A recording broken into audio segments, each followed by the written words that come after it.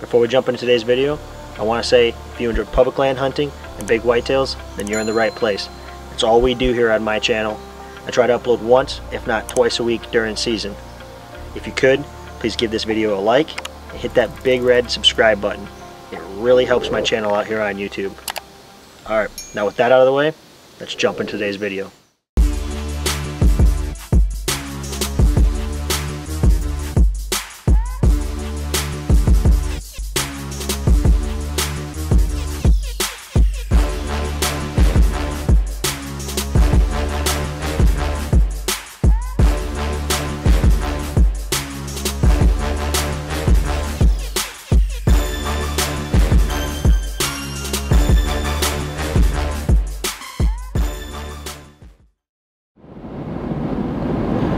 Well, we just left Kansas a couple hours ago. Wrapped up some work with some clients back there. Heading back home to Iowa here. I think the goal for today is we're going to go and pull a cell cam that I have out on a piece of public. It quit talking to me a couple weeks back, lost signal. Too early to tell if anything great was on it, but we had a few bucks. Past that, I actually have the time off today to really get out and do my first real velvet sit of the season. So we're on some new ground this season.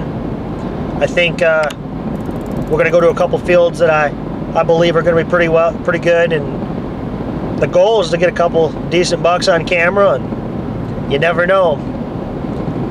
It's Iowa. We might find a giant tonight, so I'm excited. We're going to get out, we're going to see what we find.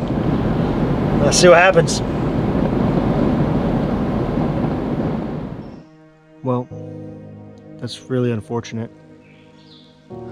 Looks like the camera that quit sending me a signal quit because somebody took it.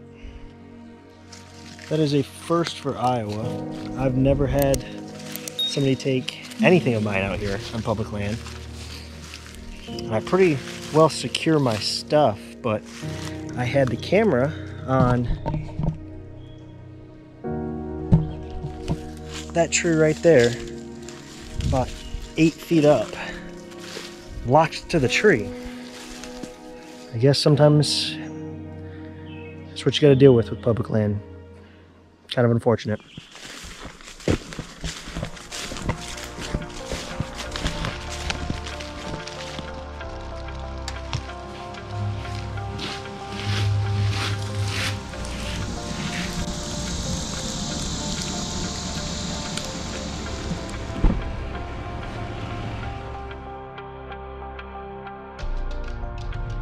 Well, it's about that time, coming up on, about 5:30. We got about a half-hour drive to the area we're gonna drive around in velvet film tonight. So, cross our fingers we come across to a good buck tonight.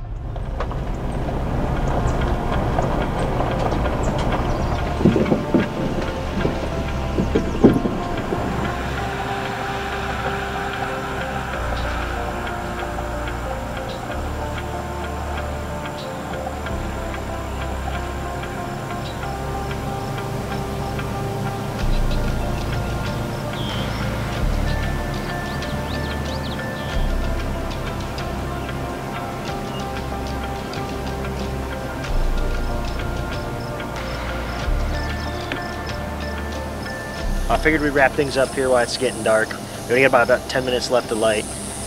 All in all, it was a pretty okay day for velvet filming. We had a bunch of 100, maybe 20-inch bucks on camera. I'm not exactly sure what that one at the crossroads was. Could have been pushing a little more, but definitely should be a little more developed by now. Looked very underdeveloped, but still nubbing, so you never know. Besides that, I think today was a great day. I did a little scouting off camera, dropped some pins in a couple places. Not quite sure what those bucks were way out in the field.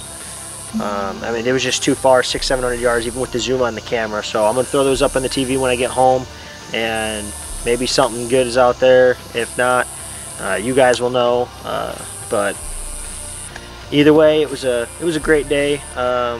Just getting out here and getting back to velvet filming, and we're gonna start hitting it hard and velvet filming a little more every single day here. And even though this spot didn't exactly pan out, we might come back again. But I got a few other spots up my sleeve per se that I think are gonna pan out pretty well, and we get some good bucks on camera.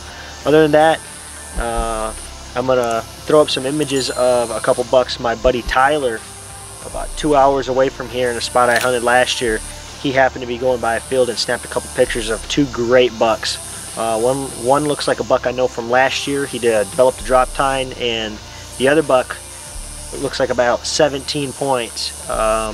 They're both pushing above 150, maybe over to that 170 mark.